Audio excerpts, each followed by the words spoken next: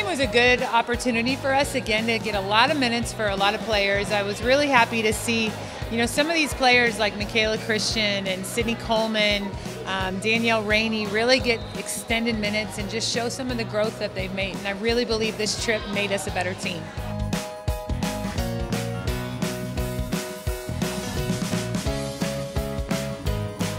We got out of here with everybody healthy, 5 wins. Everybody got some minutes. I think that's what we wanted to do. We had a great experience all the way around this, the city of Sydney, the city of Melbourne. Were great to us. We know what we need to work on. I think that's what we gained out of it. We've got plenty of work to do. We got the experience we needed out of the experience we wanted and something to build on.